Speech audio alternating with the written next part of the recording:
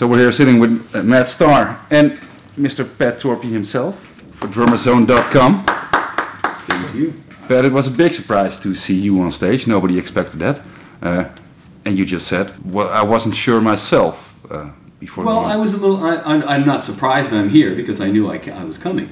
But there was a time not too long ago I wasn't sure how much I was going to be able to be involved in the show. And because of my health. If people don't know, I've had some health problems.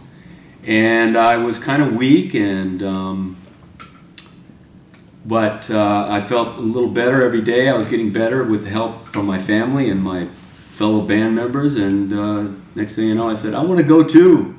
And so I'm here. It's great. Really? So how are you doing?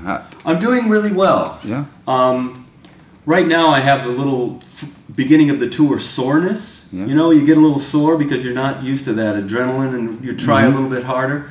But it's you know, it's a good kind of sore. You know, I'm not that worried about it, and my energy level's good. We saw that on stage. You played a couple of songs. Yeah, and you know, I'm hoping to be able to do more. Just got to take it one day at a time. How's that for you, having him around? It's amazing.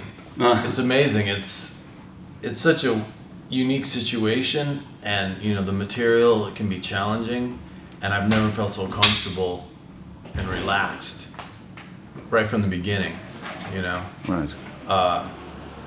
Which I was talking, my tech was saying, you know, if someone, depending on what your headspace was, this could be a stressful situation.